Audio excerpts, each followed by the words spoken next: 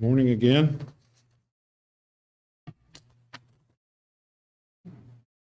We're in the book of 2 Corinthians this morning.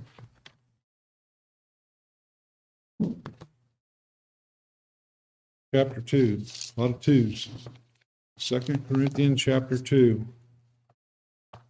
We'll look at verses 14 through 17 this morning.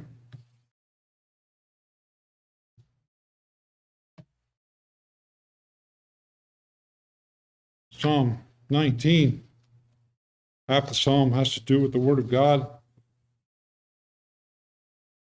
Pretty much what we're talking about this morning in these verses 14 through 17. God and His Word. Without a God, there is no Word. There's silence. But with God, there is the Word of God. He speaks to us in His Word. That is the place where God can be found. That is the place where God speaks. God speaks to us in His Word. We can't help but look at the human side of it. You know, that's an astounding thing to me, that God took ordinary people like Paul and used them to write the Word of God. Paul was a murderer. I don't think I would have picked Paul. But that's what God did. He picked a murderer, brought new life to him. Saul was saved on the road to Damascus. And God used all the stuff that was in Paul's life throughout the New Testament as Paul wrote about the transformation that God made in his life through the Word of God. And chapter 2 here that we've been in, if you're new to us and you're new to this section, this is where we've been in our Sunday school hour, and Paul's emotions are really on display in this book. You cannot read this book without seeing Paul's emotions. He wears them on his sleeve. He's very transparent. He gets things out there for people to see. And I'm so thankful for that, because I find a lot of the things that Paul went through are some of the things that we go through, and that's what this book is about. Paul said, the comfort that God gave me, I want to pass on to you. So as Paul went through trials and troubles and learned things and learned how to trust God, he passed those things on to us, and God has given us this inspired book and given us this inspired letter. 1 Corinthians goes with it, so don't read 2 Corinthians without first reading 1 Corinthians. You'll learn a lot more about what's in 2nd by just simply reading the first. There was about a year's difference between the writing of these two books, and Paul has been dealing with some very personal things.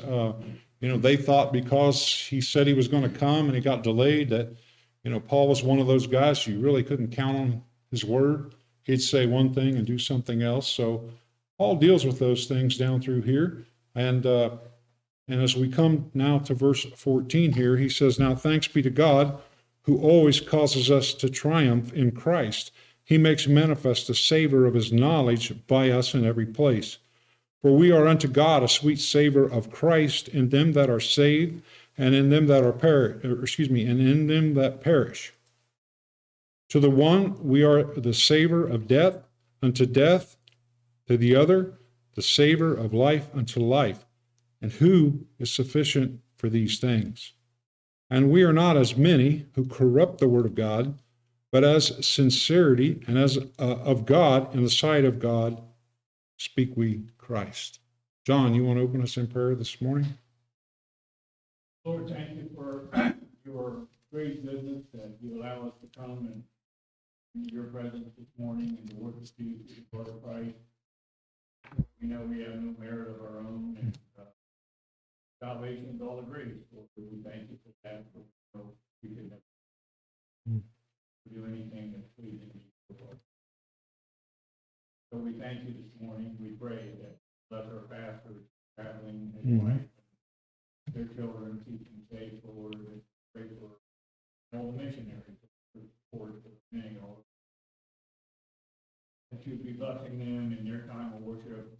We pray for those that are sick and those that can't be here. And pray for more of the old ones to come back now that just pray you bless your word to our heart, and your spirit would be given us understanding. We thank you for being a better God than we know or understand. We ask all these things for your glory and our good. Amen. Amen. You can't help but read the New Testament, see all these struggles that Paul had and others had, and not ask yourself, how did these guys do this?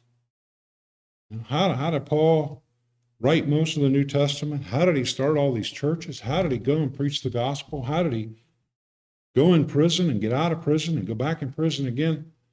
I mean, it's a phenomenal thing. People have written books on Paul's life, and it's an amazing thing to look at these things that Paul went through and just not ask yourself, how did he do it?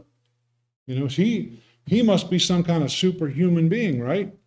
He must have been, God must have went down to the gym and picked out the guy with the most muscle and the highest IQ and, et cetera, and used him to do these great things for God. Well, you would be wrong. I know today it's Monster Energy, right? Got to get these Monster Energy drinks, and that's what keeps everybody going. With Paul, he didn't use Monster Energy drinks. He didn't have any of those, and I guess I've had a few myself, but they're not much when it comes to serving the Lord. But Paul was tuned in. You ask yourself how, and Paul's humanity is on display for us. God doesn't hide these things from us. The Lord Jesus Christ came to earth, and we have 33 years of his life. We have the Gospels, where the people who grew up with him, the people who lived with him, the people who are around him, they talked about his humanity. It's on display for us to see God as a man. That's the amazing thing, is God became a man. That's the incarnation. That's God with us. That's Emmanuel. So we see and learn some amazing things. And, even Jesus wasn't some kind of superhuman. I mean, he was a man like you and I. He had a mother and he had a father in heaven, but his humanity was on display for us to see. Paul as well, his humanity is on display for us to see. Now, Paul wasn't God. But Paul knew God, and Paul was used in a great way by God. And Paul is here telling us, he's not saying, well, here's how I did it, but that's our context. Here's how Paul did it. He did it by being thankful, as he says in verse 1, and he says, God always causes us to triumph, making manifest the savor of his knowledge by us in every place. So Paul says, this is the case wherever I go. And, the ministry that Paul was in, it's like life. Life has a lot of ups and downs. There's a lot of anxiety in life. There's a lot of trouble, tribulation in life. Well, the ministry is the same, if not worse. And we go through it as Christians. The church goes through it as well. So there's no perfect Christian. There's no perfect church. We're all in need of advancement. And God advances us by sending us trouble and tribulation. And that's what Paul talks about in these first two chapters. And you say, well, if those are the facts, then Paul must be a miserable man. No, that's not what he says. He says in verse 14, thanks be to God. So right away, Paul's thankful. Paul's thankful to God, and that's where everything starts. That's where everything, Paul reminds himself of God, and that's what happens. We go through the week, or maybe some of you, you've been through stuff, you haven't even been able to come to church. And some of you are back. But, God wants us to know he is here. Paul went through all these anxious things that he talks about in chapter 2, but he starts out here in verse 14 by being thankful. And that's like the second or third time just here in just a verse or two that Paul has done this. So if we don't have joy is one of those things that comes from being thankful. And Paul talked about joy here in this text. So in order to have joy, we need to be thankful. We need to be thankful.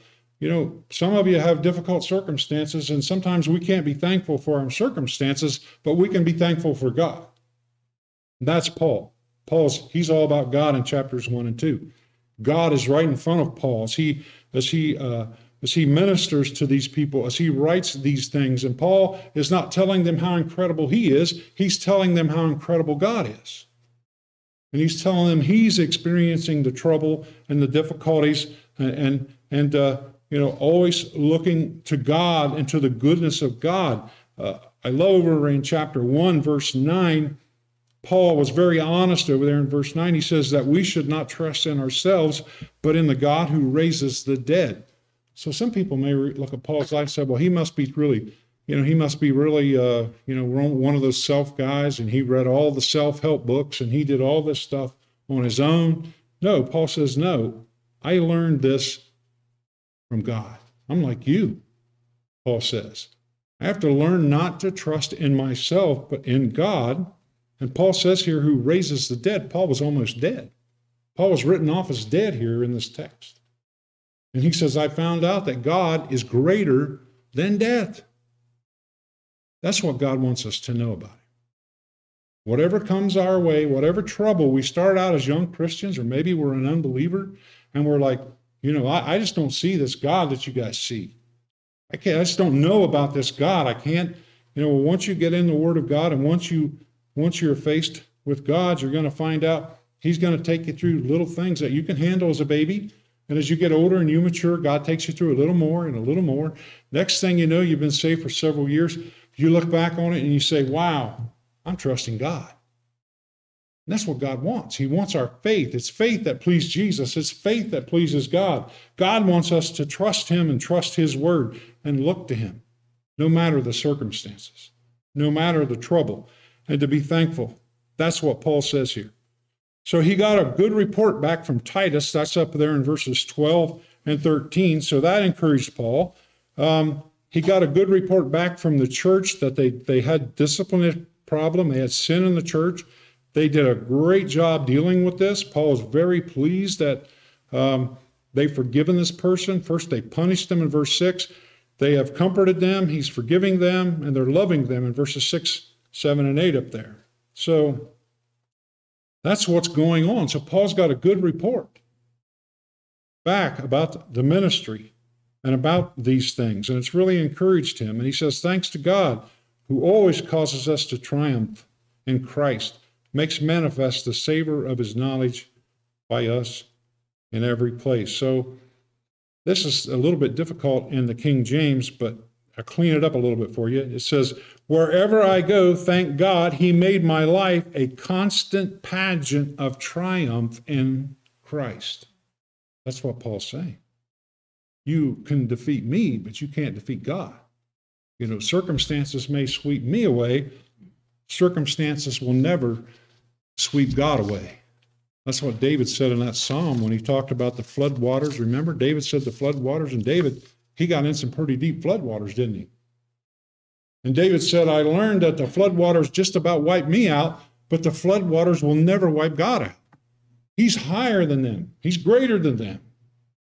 So the problems that come our way cause us to lift our eyes to God as our resource, as the one that we can be thankful for, and the one that we can be trusting in.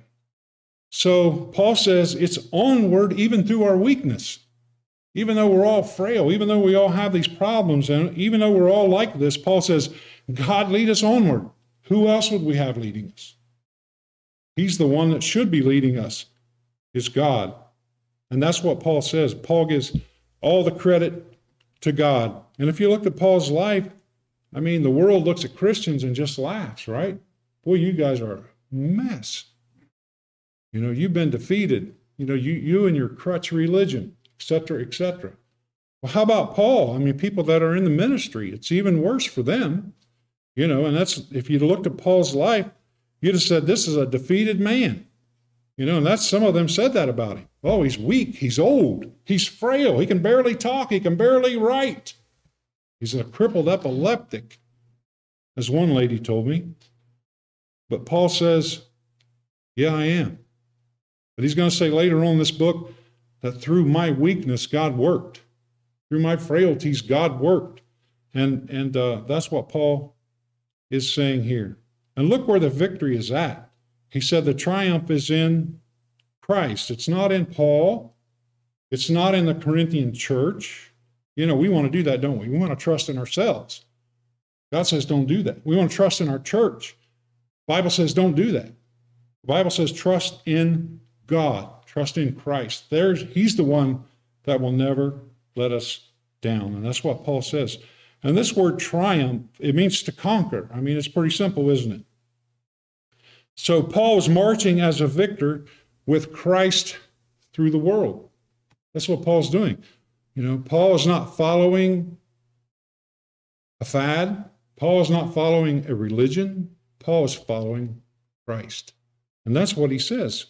The triumph in Christ I am, following Christ. He is leading this parade. So there are three victories here in this text. It's God's victory, it's Paul's victory, and it's the gospel's victory. There are three victories here. And Paul brings them out and for us to see. And you see that little word causes there in verse 14. I mean, it's just leading. That's the leading. God leads us to triumph. That's what Paul's saying. So, whatever battlefield you're on, whatever battlefield I am on, whatever war we are in, whatever difficulty we are in, we all have to look to God. We all have to look to Christ. He's the one that's going to come out onto the battlefield with us. He's going to meet us where we are. He's going to come to those circumstances, whatever those circumstances might be. And Paul says, Christ leads us in triumph over our circumstances, over our difficulties. And that word savor here, it's imagery. Paul, a lot of times, Jesus used a lot of imagery, didn't he? If you like parables and imagery, Jesus, the Gospels are full of it. But it's kind of rare for Paul to do it. He's an older guy, kind of like me, just a facts man. Well, Paul just gives us the facts here, but he's also showing us a fragrant odor here, this perfume of knowledge that Paul's talking about. He says the knowledge, and that's what the preaching is. That's what the ministry is. It's making known. And that's what Paul said he's doing. He is making known this God. He is making known this Christ who has triumphed over this world. Now, when some people preach the gospel, they preach a defeated Jesus. Well, Jesus in the Bible is not a defeated Jesus. He's the triumph one. He's the one that come out of the grave. He's the one that's seated at the right hand of the Father. He's the one that's going to come back any minute, and he's going to make mincemeat out of this world. He's a warrior. Some people don't like that about Jesus. They get all nervous. Well, who do you think's going to take this world over? It ain't going to surrender. He has to take it over. That's the book of Revelation. That's this Jesus. That's this God that we serve. He has risen in triumph over everything and everybody. There's not a corner of this universe he does not own. And that's what Paul knows. I triumph in him at every place, Paul says here in verse 14. Every place he's preached. Sometimes we've got to keep our mouth shut, right? People were at work and they own us there, or we're here and they, we can't say anything and we got to keep our mouth shut. But there are times whenever we don't have to keep our mouth shut. And that's what Paul says. In every place I opened my mouth, every place I preached Christ, know that there was this triumph, as he talks about here in verse 14. So, it's laying hold of God's providence and God's sovereignty. Those are two big things. And if you're a new Christian or you are not a Christian, you say, what is the sovereignty of God and what is the providence of God? People have written books on these two things. I mean, thick books. So you better get some of them and start reading them. You better get this book and start reading it. God is in absolute control. A hair of your head cannot fall to the ground that he doesn't know it. A sparrow can't die that he doesn't know it. That's our God. And he's the one that comes to our rescue, this God. He's the one that caused Christ to triumph. And Paul has a lot of confidence. And that confidence is in God. That's me. I shouldn't have any confidence in myself. I shouldn't have any confidence in the flesh. I shouldn't have any confidence in anything other than God. But I should have complete and total confidence in God. That's where my confidence needs to rest, is in Him, because He knows better than I do. And that's what Paul says in every place.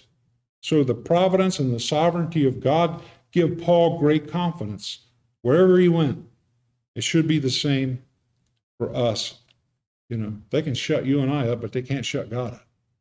Paul says that in 2 Timothy, didn't he? They put me in prison, but you can't put the word of God in prison. People shut us up, but they can't shut God up. And Paul knew that. That's the God that Paul served. And Paul says here, when we were manifesting the perfume, if you will, of his knowledge, that's what Paul was doing. Paul says that, to use a modern term, Paul says, I was the media for God in every place. So that's what you and I are. We're the media for God. Now, no TV back then, no radio, no internet. And the word media, that's an English word, but it means middle ground. The middle ground, that's what Paul says. I'm the middle ground. I'm the middle ground between the people that I preach to and the God that wants me preaching to them. Paul says, I'm the media. And that's what preachers and teachers are. We're the media. We're the means of God's mass communication. We got to get the word out. That's the church. Get the word out. That's Christians. Get the word out. But sometimes we get listeners that end up falling captive to what's being said, and they would rather not listen. God's got you right where He wants you. And that's what Paul says. In the saved and in them that perish. So there are two groups here that Paul is talking about. He spoke to in two places, or in both places. So, and because people won't listen, does that mean we shut down the message? That's one of the first temptations for a preacher. Well, no one's going to show up. No one's going to listen. Nobody wants to hear that. Well, it hasn't changed one bit. In the book of Romans, chapter 10, Paul quotes Isaiah from the Old Testament, who said, "Who has believed our report?" So there are people who are listening who don't even want to be listening. Don't let that faze you, Paul. Don't let that faze you, preacher. Don't let that faze you, teacher. You keep right on teaching. You keep right on preaching.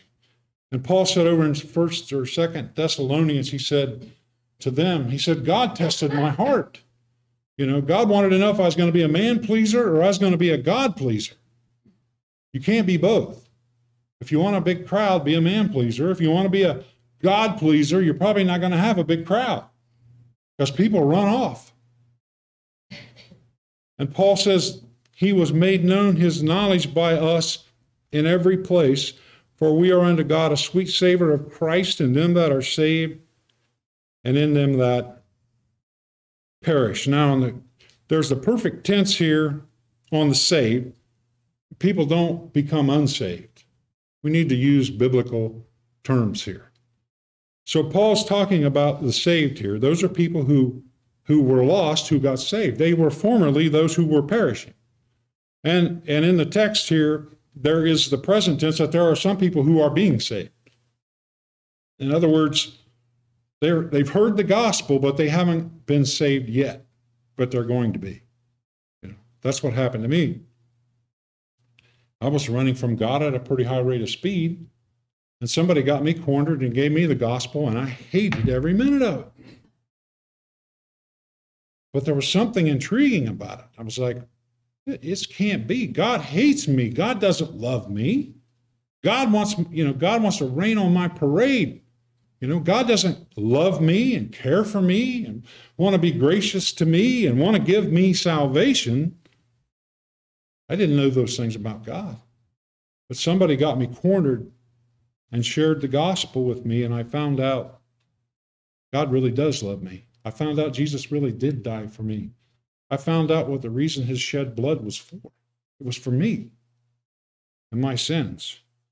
So there are people who are not going to listen. There are people who are lost, who are never going to get saved. Those are there as well. So we have three groups. We have the saved, we have the being saved, and we have the lost. And what I started to say was it took me 2 years.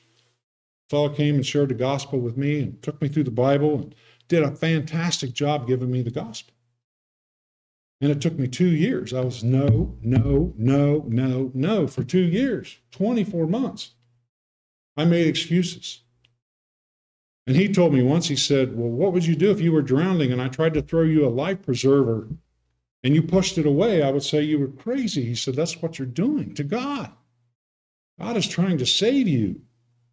You're perishing.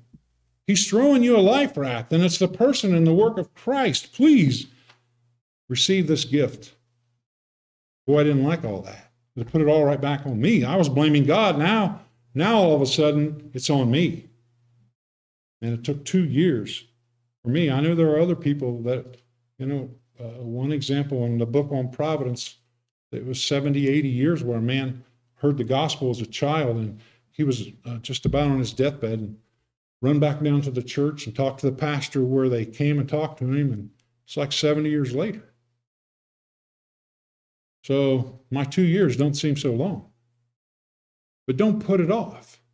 There's an urgency to this. You could die.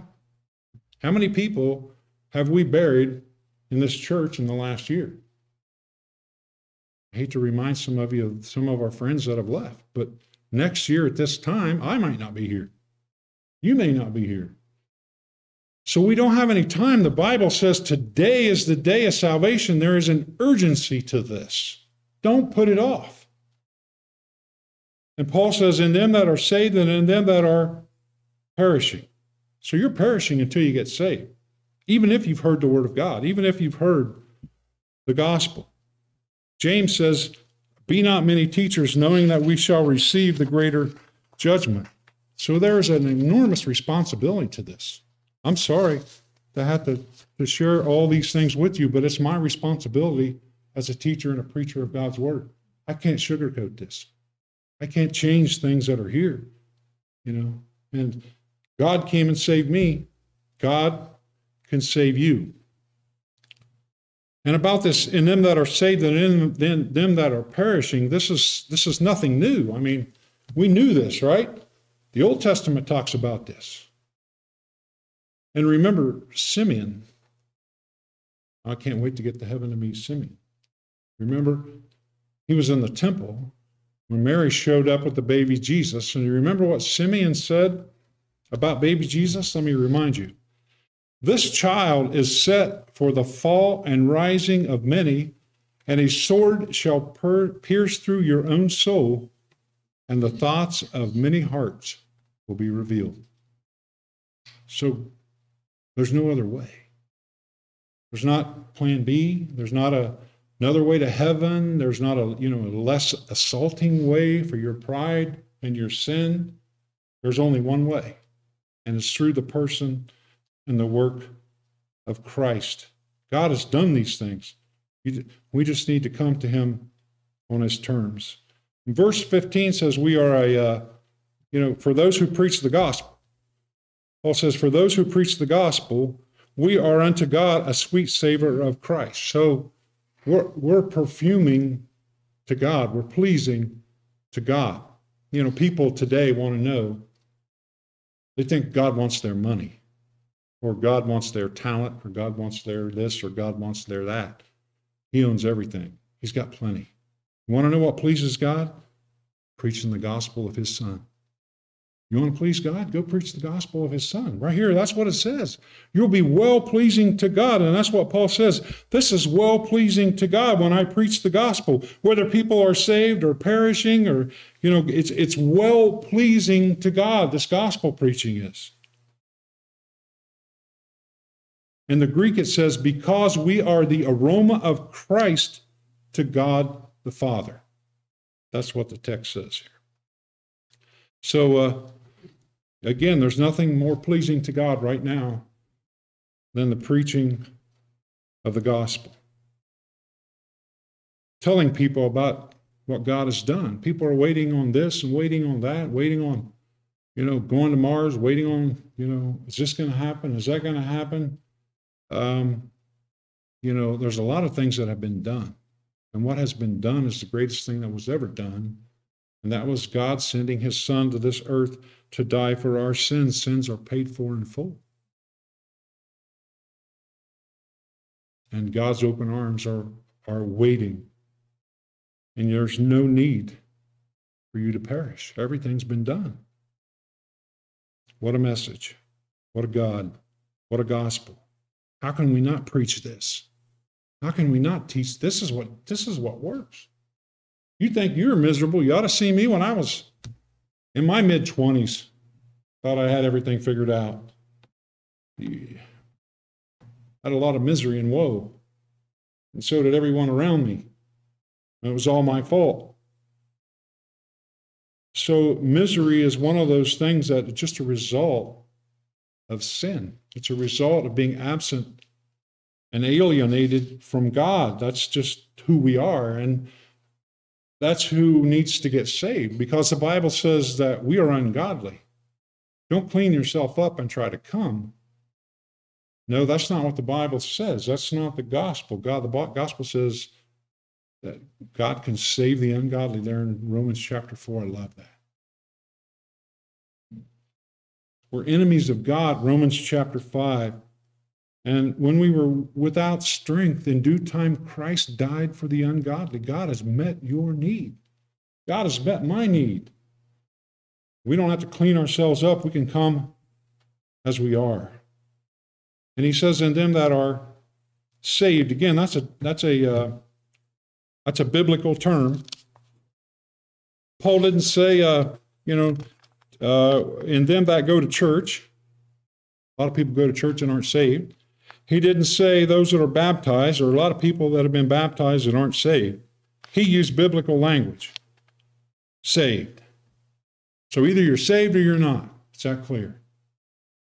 And you're saved through what Christ has done for us, through this, as Paul says, the knowledge of God. And I don't want to reduce the gospel to knowledge, because it's more than that. Jesus coming and dying on this earth, it's not a fairy tale. Santa Claus, Easter Bunny, the big bad wolf, those are all fairy tales. Never really happened. But this really happened. It's not a fairy tale. God became a man for a reason, and you are that reason. Jesus shed his blood for you to die and to pay for your sins. That's the only thing that can do it. And that's the efficient way. So God can and will save us. So gospel preachers, we just simply make the truth known. That's all I can do. I used to, when I was younger, get frustrated because people didn't get saved, and my brother, my family, my friends, those that I thought for sure would get saved, didn't get saved. I thought, did I do something wrong? No, Paul says here, you didn't do anything wrong. You did what God wanted. Now the results are up to God. So we got to leave these things with him. And sometimes it remains a mystery. I can tell you stories, and I'm sure, you have been around people long enough to know that there was somebody you thought would never get saved, and they did. So that's God working. So sometimes we don't know about the results until years later. I've had guys come back and hunt me down who I talked to years ago, and I like to do the same thing. I like to go and hunt the guys down that came and talked to me and say thank you for what you did. And it is so important. So, people may not be thanking you now. People may not be impressed with you now, or people may not, shake your hand and say, thank you for giving me the gospel. That's just not going to happen, but we leave the results to God. Maybe it'll happen later. So there's a threefold purpose here for the preaching. First of all, it pleases God. Why should we preach the gospel? It pleases God. That's it. You say, well, I want another reason. No, there is none. Preaching the gospel pleases God. he has accomplished the greatest thing that was ever accomplished in this universe. He wants every single person in this universe to know that. And our job's not done until we get this done. So to God, there are two groups. There are the perishing, and there are those who are saved. And again, the preaching doesn't always please men, but we leave that to God. And sometimes it even disappoints saved people. You've had it happen. Maybe somebody comes and starts witnessing. Somebody doesn't know you're a Christian, and they start witnessing to you, and that's happened to me a couple of times. And get a smile on your face, and you're like, "Yeah, please tell me all about this. Let me hear this." And people don't know that maybe you're a believer, and that's a great thing. But there are other people that don't even want that to happen. It's like a selfish thing, I'm saved. I know the gospel. It's me and God. I don't want anybody else to go to heaven but me. That's a miserable life, isn't it? But that wasn't Paul. Paul said, I've got to share this knowledge in every place, there in verse 14. And look where the responsibility, if you will, of the perishing and the unbelievers rests. It rests fully on them. Okay? It's not God's fault people are lost. It's not the gospel's fault that people are lost. It can save anyone who will come by simply trusting Christ as Savior and believing on Him, and we use all those terms. And salvation is a free gift that we must receive. But this says, that there's, the perishing, and, there are people who hear this over and over and over. Maybe in your own family, maybe, somebody you work with, somebody in your neighborhood, some of your classmates from years and years ago. You've witnessed to them, and you've witnessed to them, and you've witnessed to them, and they remain in unbelief. Well, that's not your fault, and that's not the gospel's fault. That's their fault. And that's what this verse says. Don't blame God. Don't blame the gospel. Don't blame the preacher. The blame clearly lays at the feet of those who are perishing. They're responsible. They're responsible to God. And it's a tragedy, isn't it? This war that's going on, it's the physical war that we see is enough, but it's nothing like the spiritual war that's going on. That's what the Bible says. This great war, Ephesians chapter 6 talks about the spiritual battle that's going on. There are casualties. Wish there weren't, but there are. And that's what Paul says. In them that perish, these are the ones that are going to be the casualties of these things. There's nothing worse than hearing the gospel over and over and then rejecting it over and over again. That's a terrible thing. That's a sin. And it's a privilege to preach the gospel. It's a privilege to hear the gospel. It's a privilege. So when somebody you're saved and somebody you don't even know comes up and starts witnessing to you and giving you tracts and making sure you're saved, that's a wonderful thing. Thank God for that. And we need more of that. And Paul says here in verse 15, he bears the sweet odor of Christ in preaching this gospel. And not everyone is going to benefit from it. That's no fault of God. That's no fault of the gospel. That's the fault of those who are not participating in it. That's what this says. Responsibility clearly lays at their feet. Then verse 16, you can strike the "we are" there in italics. Doesn't belong. To the one, the savor of death unto death. To the other, a savor of life unto life. And who is sufficient for these things? There are no verbs in this text. And Paul says, he clearly says they're dealing with God.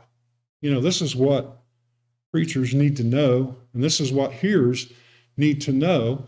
This is, you're dealing with God. When it comes to the gospel, when it comes to whether you're saved or you're lost, or whether it comes to what Christ has done, to the knowledge of God, et cetera, that Paul is talking about here, these things are directly from God. It's on his authority I speak, not mine, not the church's.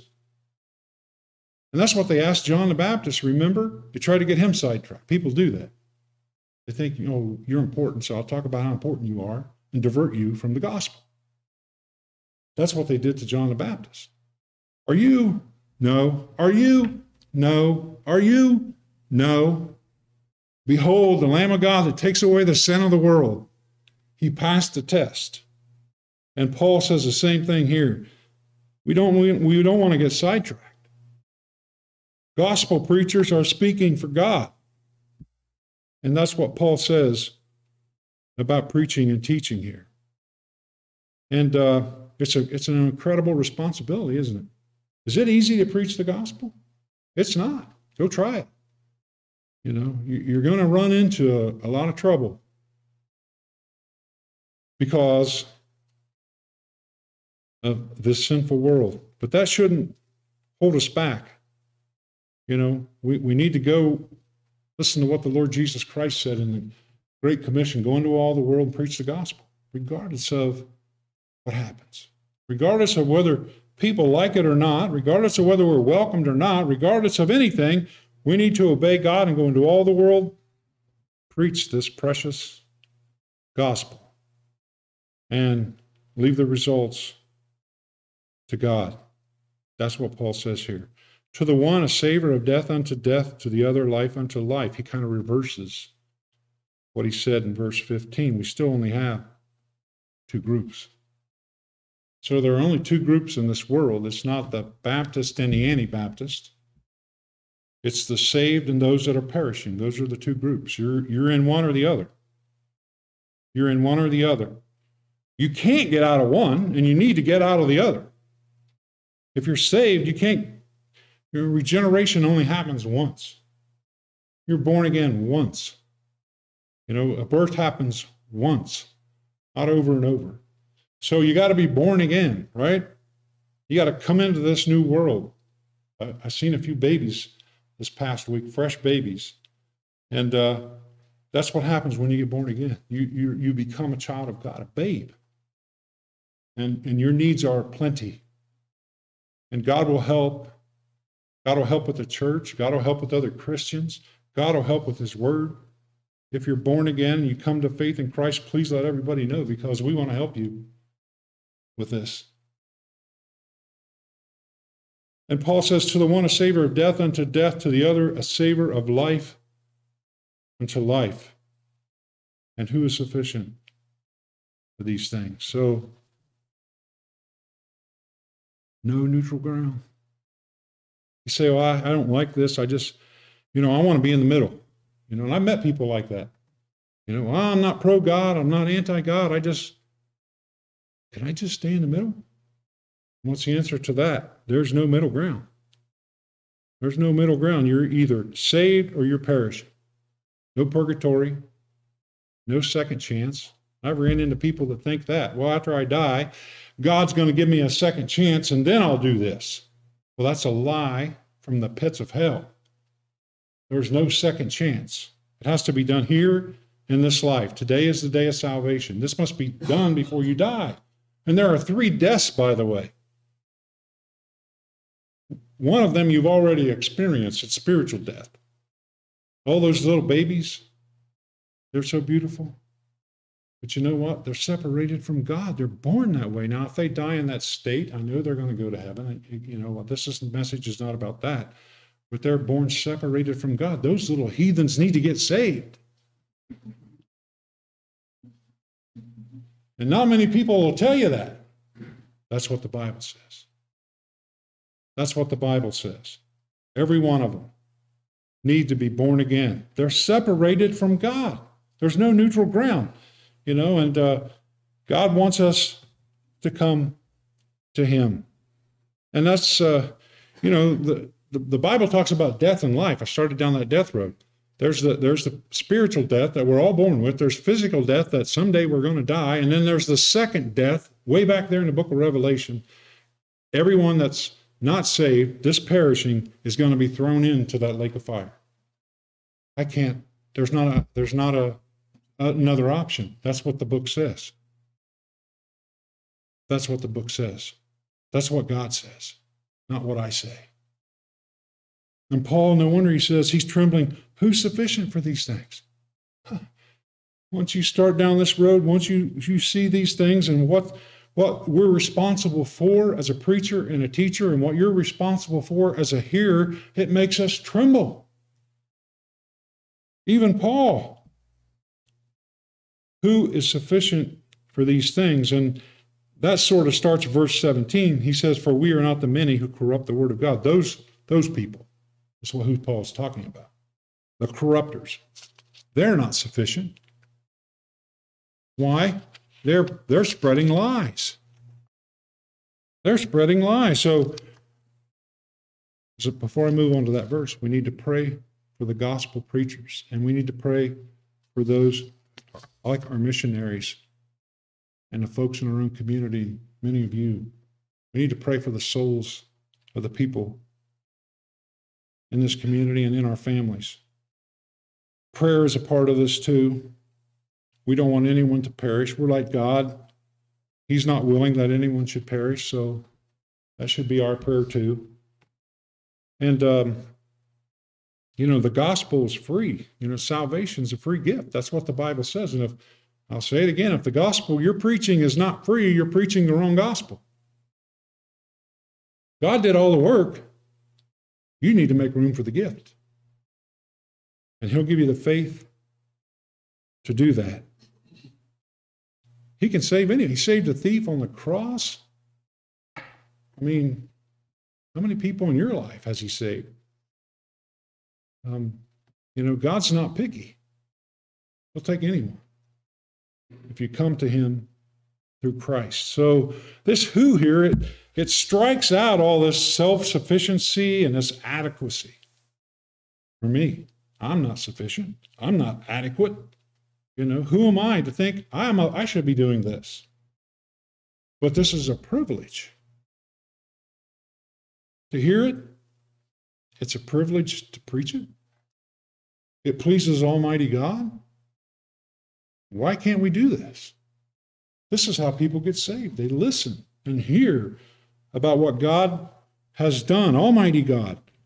So Paul says, who is qualified for this career? God didn't go down to the gym and get Superman or Arnold Schwarzenegger to do this. He got poor old Paul, who everybody laughed at. Well, they laughed at Jesus. They'll laugh at you, so don't worry about those things. No one is sufficient for these things except those who find their sufficiency in God. Well, that's what chapter 3 starts out. Turn over to chapter 3 and verse 4. Paul says, and such trust have we through Christ toward God. So all Paul's confidence is still in this arena, not in himself. And then he says, not that we are sufficient of ourselves to think anything of ourselves, but our sufficiency is of God. So Paul says, God has enabled me to do this. God gives gifts, and and God gives the responsibility, and that's what Paul had. He had the responsibility, he had the gift, and Paul knew that the sufficiency that he had was not of himself. It came from someone else. It came from God. And that's something that these false teachers don't have. False teachers don't have a reverence for God. Oh, they want you to call him Pope. They want you to call him Father. And the Bible clearly says, call no man your father upon the earth, but boy, they love it. And that's what it says. Oh, they love those things. No reverence for God. No, I'm not adequate for these things. And that's what Paul says. I just have a reverence for God, an awness for God in this job, in this occupation, and this preaching the gospel, this responsibility. And I must persevere. I just can't go for a few days. Paul, he just got to keep going. That's what he said in every place. He went to Corinth. He went to Macedonia. He went to Philippi. He went all these places and preached the gospel. God led him there. And then in verse 17, we are not as many who corrupt the word of God.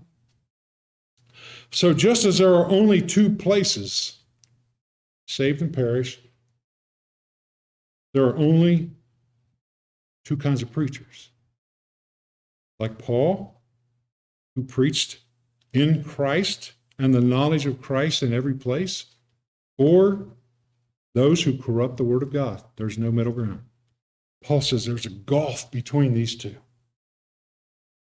And that's what he says. And the many, he says, the few are those who aren't corrupting the word of God. The many are those who are corrupting the word of God. There are more liars than there are truth tellers. Why should that surprise us?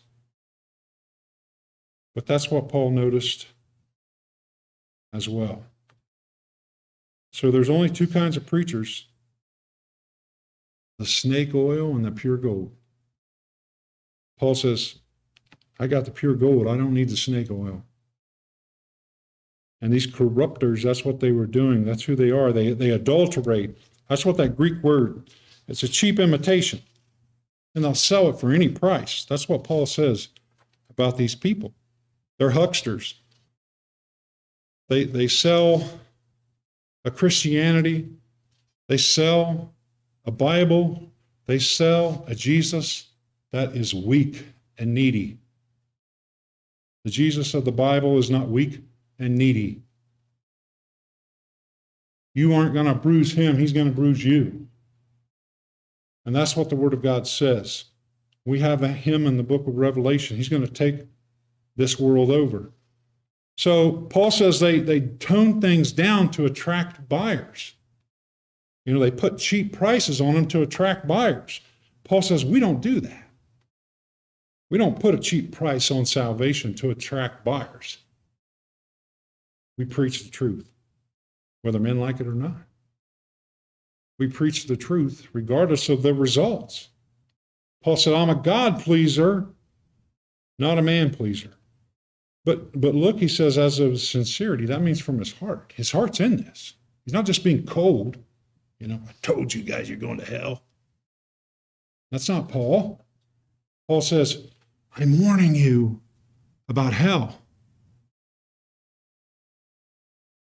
With sincerity and love and compassion. And if you come to Christ, I'll help you. That's what Paul says. But as of God, in the sight of God, speak we Christ. God says, man, I am under the microscope. God has me under the heat lamp, and I can't do anything but what he says. That's a terrible place to be, my friends, but that's a great place to be. And he enjoyed it. And he enjoyed pleasing God. That's what he says up there. Thanks be to God. He takes it right back to God. I'm above the circumstances. I'm above all these things. And Paul says, I thank God. Everything that I've been through, up and down that sea line and that coastline there of the Middle East, Paul says, God's been with me. He's caused me to triumph in Christ. So God supplied this sufficiency. So we have to give our ears, we have to give our hearts, we have to give our minds what God has said. It takes all of us. And also our feet, we got to go. And that's what Paul did. He went. He went to every place that God opened a door, every place he had an opportunity. Paul said, woe is me if I preach not the gospel. What an example he is of these things. And this sincerity here that he's talking about, it means as from God. And, and it is, and it's the Word of God. Look, he says there, we corrupt. What are they corrupting? The Word of God. It's not a church. It's not a, movement. It's not a program. It's none of those things. They are tampering with the Word of God. Many of them have Bibles. Many of them stand behind pulpits. Many of them have TV shows. Many of them have radio programs. Paul says we're not like the many who corrupt the Word of God, but out of sincerity and as of God in the sight of God, speak we Christ. So that sincerity, that the pure milk of the Word, as Peter calls it. And remember when Paul left the Ephesian elders, what did he say? He says, I have not failed to declare unto you the whole counsel of God. That was his job. And that's the teacher and preacher's responsibility. Every verse, every chapter, every book, Genesis to Revelation, we can't pick and choose. We have to take it all. And Paul says, who's sufficient for these things? Certainly. Certainly not me. I'm not self-sufficient. Paul was not either, but he said, God's word has a way of doing its work. All we got to do is turn it loose. It doesn't need apologies. It doesn't need programs. It doesn't need band-aids. It doesn't need propped up. It doesn't need a spotlight. It doesn't need amplifiers. Sorry. God speaks pretty clearly from his word. Over 40 times in the Bible talks about the Word of God. What do you have in your lap? The Word of God. Here it is. Psalm 19 we read this morning. It's the Word of God. It says, it can make wise the simple. I qualify. I'm simple. I need things simple. And God knows that. God has come to the lowest level and sent his Son to die for our sins and to shed his blood and to provide a perfect salvation for us. And there are positive and negative things in the Word of God, and we just can't pick and choose again. And it's not our job to do that. That's why I like going through the Bible verse by verse, because I don't have to say, Lord, what do you want me to preach next? It's here. It's here. So we benefit from a systematic study of God's Word. We've got the Old Testament, we've got the Gospels, we've got the epistles, and we've got the book of Revelation. It's all here. What's God have to say? You have it, and I have it. It's called the Word of God. Paul says, speak we in Christ. That's where it's at. So everything goes back to him. There's no gospel without Christ. There's no truth without Christ. There's no salvation without Christ, but there is these things in him. He has so wonderfully and sufficiently supplied it. And Paul says there's a lot of false media filling the air in Corinth. That was those who were corrupting the Word of God. And again, a great gulf fixed between them. But Paul sees that, and Paul's warning them about these things. So turn over to 1 Thessalonians chapter 2.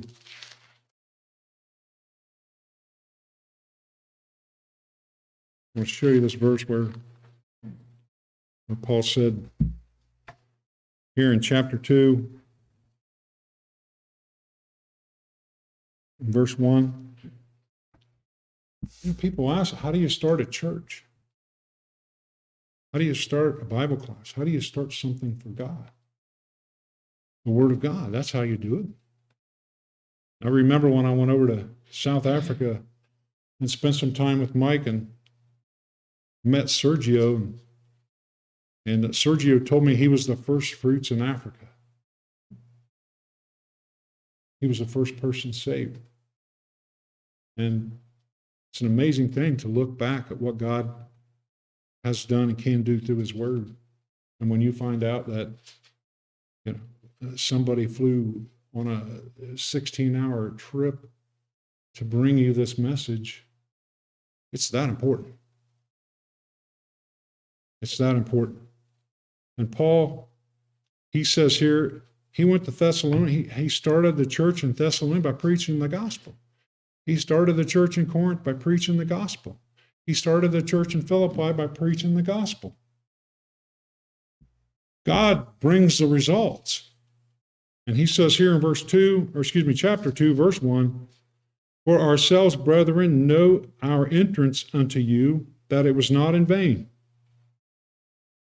But even after we had suffered before and were shamefully treated, as you know, at Philippi, that's the Acts 16 where Paul got thrown in jail.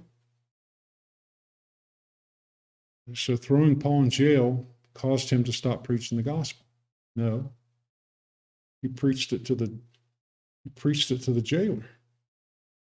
He says, we are bold in our God to speak unto you the gospel of God with much contention. So see Paul's authority. It's from God and God's word.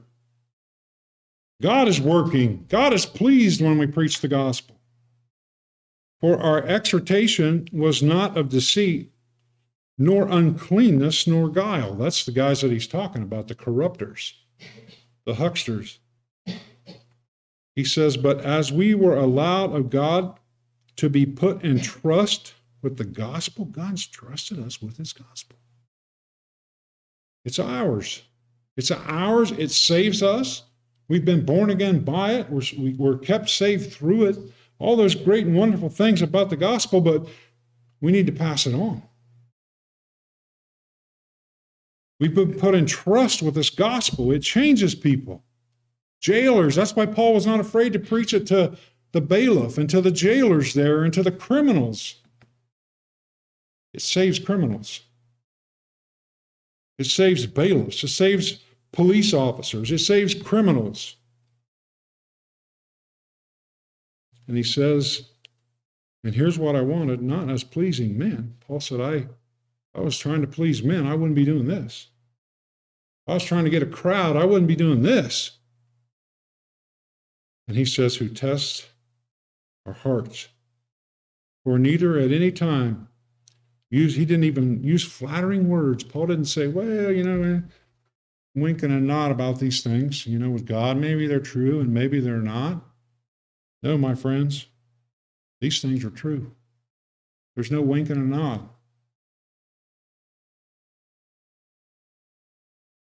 And as you know, nor a cloak of covetousness. Paul was not in it for the money. And God is his witness. Nor of men sought we glory, neither of you. I wasn't trying to make you happy, Paul says. Were we willing to have imparted unto you not the gospel of God only, but our own souls, because you're dear unto us. So that's, Paul said God opened up people's heart and slips the gospel in there and saves them and then brings the love. Sergio has a great love for that church in South Africa. Brought him the gospel. I have a great love for those who brought me the gospel. And Paul says that's what happens. You're going to get saved and look back and you're going to say, man, I owe you a lot. You told me about Jesus. You told me about the truth. And Paul says, I'm not a man pleaser. I'm a God pleaser, and I'm going to leave these things to him. Turn back to our verse. I'm out of time, and I got to quit. But thanks for being patient with us here. Verse 14, now thanks be to God who causes us always to triumph in Christ, makes manifest the savor of his knowledge by us in every place. For we are unto God a savor, a sweet savor of Christ in them that are saved and in them that perish. To the one a savor of death unto death, to the other a savor of life unto life. Who is sufficient for these things? For we are not as the many who corrupt the word of God, but as sincerity, but as of God, in the sight of God, speak we Christ. Father, we thank you this morning for the word of God. And it's not the word of men. And Father, we're thankful that we have a God who has spoken. And we wonder what you would say, Father, if you had spoken, like Hebrews says. And Father, you've had a lot to say. You've had a lot to say about our sin. You've had a lot to say about how evil and wicked we are. And Father, we also are thankful that you've had a lot to say about your Son. And Father, what he has done for us. And Father, he cared not for his own self. Verses here in 2 Corinthians 9 about just how rich he was. And Father, he became poor, that we through his poverty might be made rich. And rich we are. And we're thankful for this great gospel of grace. Jesus died for our sins according to the word of God, and we're thankful. In his name we pray. Amen.